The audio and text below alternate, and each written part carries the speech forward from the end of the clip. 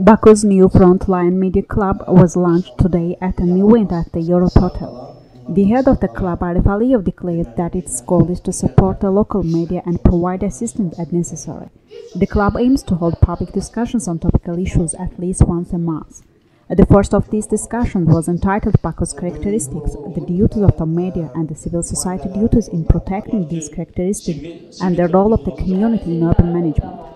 A student documentary about life in Baku was screened, followed by discussions between well-known journalists, politicians and NGO representatives. The next meeting of Frontline Baku Media Club will be in late December.